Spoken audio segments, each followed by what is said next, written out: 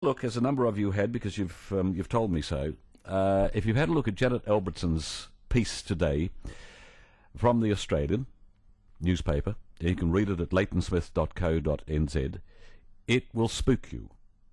Now, she is not alone, of course, as you will read in her attitude to this. There is much that we do not know that's system, which, by the way, I have mentioned on a number of occasions. And let me just brief you on this. Many years ago, a Swiss person living here sent me a copy of the government booklet on how it works.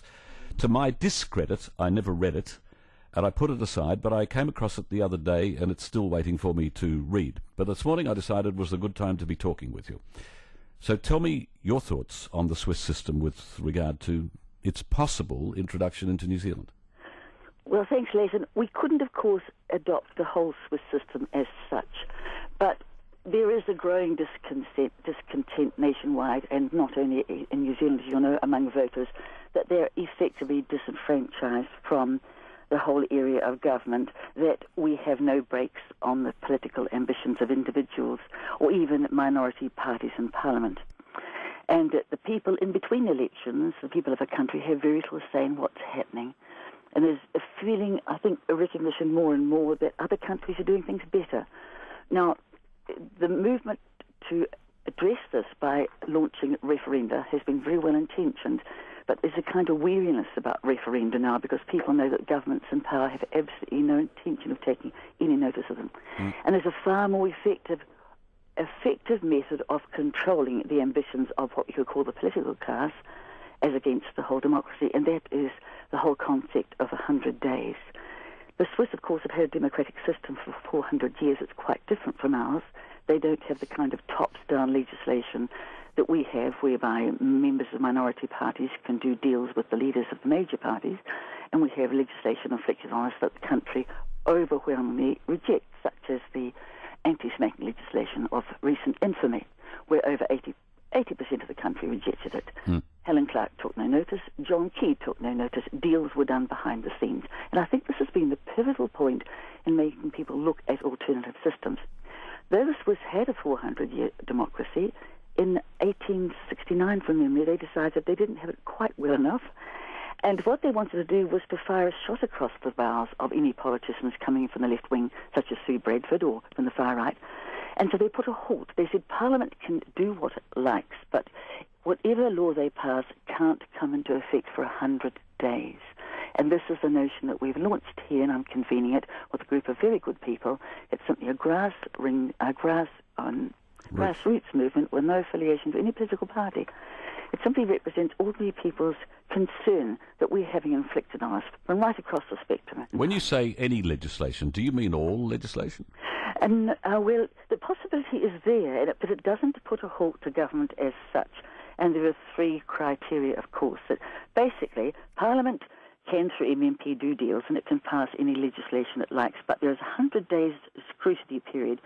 Now, what's happened in Switzerland, it's been quite effective, of course, because it doesn't hold up the whole role of government, because most legislation is unexceptionable, in Switzerland at least now, because they've exercised this control over their parliamentarians for a number of years.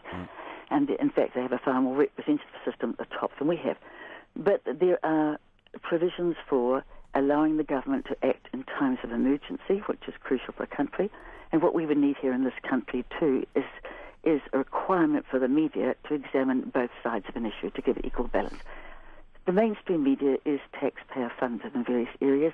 They should fulfill that obligation. They haven't in areas like the whole global warming beat-up, where gradually people are realising that we have been subject to enormous rot, and it's going to cost the country enormously.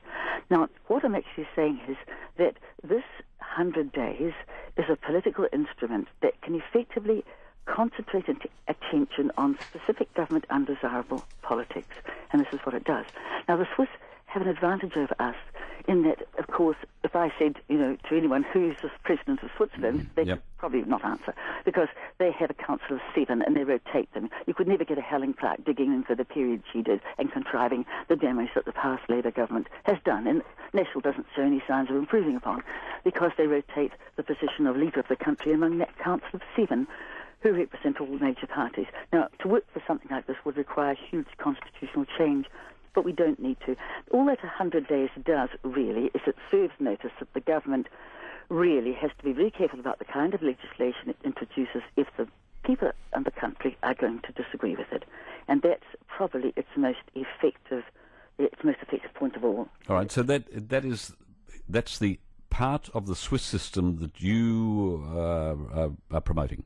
Yes, it's not an impediment to good government. It simply serves as a warning that the country is watching what the government is doing. Now, at the moment, an enormous number of people feel that there's no point in voting.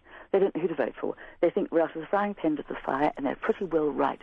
This time, for example, you wouldn't have got Helen Clark or John Key supporting Sue Bradford. The initial polling would have been done. The country is over 100% against you. We're not going to bring this legislation in, because after the 100-day scrutiny is over, then a referendum will be launched. And that's the next step. The referendum is important, the binding citizens' referendum, but it doesn't come first.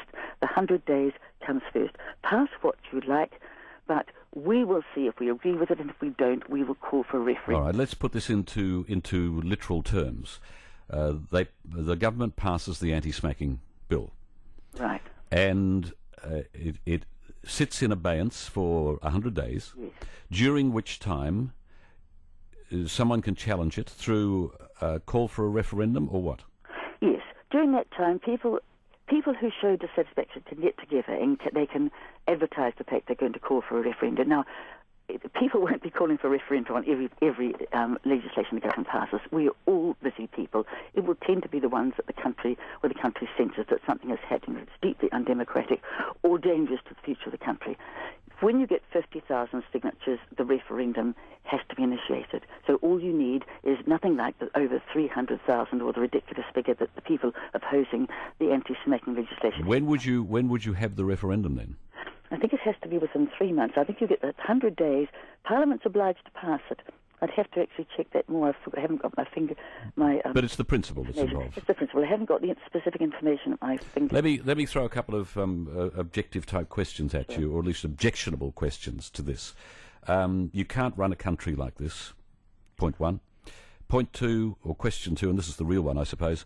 People, ordinary people, don't understand how government works and what needs to be done, and not enough people care, and therefore you're opening yourself up to influence by pressure groups. I think it's exactly the opposite. I was amused to hear you say you can't run a country like this.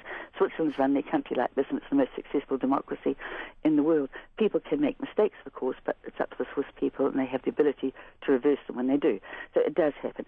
The second thing is you can run a country like this because it's the actual effectiveness of the ability of people to scrutinise the legislation within that 100 days, which gives them the chance to feel that they can make a difference.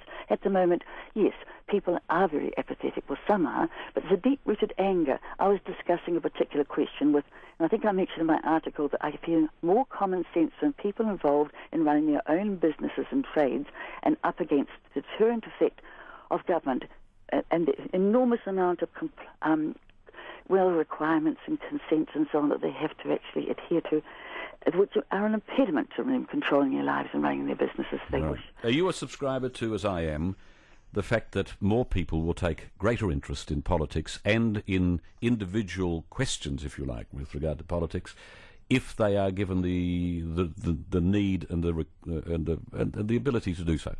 Well, yes, and that's exactly what I was just saying then. You're dead right, Leighton. I was talking to someone who runs his own business successfully, and I mentioned a particular question that I was concerned about, and he said, "Oh, you have to laugh." And I said, "It's worse than that." I said, "It's not funny, it's deeply troubling." And he said, "I know." He said, "It's so bad that if I thought about it, I would be so angry that I couldn't carry on with my daily business." And that's what a lot of New Zealanders think. Right. They think the country is being taken to the cleaners over a number of specific issues. They know that they have no say. And the whole point of this effectiveness of the ability to just say, wait a minute, we're going to look at this, is the deterrent factor. And that's enormously important. All right. Have you read, by any chance, Janet Albertson's column today in The Australian? No. You can access it. I've posted it at leightonsmith.co.nz. Oh, thanks, Leighton. That's the reason that I that's the reason I decided to talk to you today. Go and read it, Amy, and get spooked. Oh, thank you. It's very interesting. Actually, this movement is paralleled in Australia. Joe Perpetuity has been writing it on Perth, and there's now a new book out called 12 Months to a New Britain, raising the same issue, that we could have a far more direct democracy, that we don't have it, but in fact we have control even of parliamentarians by the leaders of the party. All right. Your move to claim back New Zealand, I would be grateful if you would keep me informed of any. Without hay fever. Now, the sushi value of the day, the vegetarian roll. Cucumber, red pepper, avocado,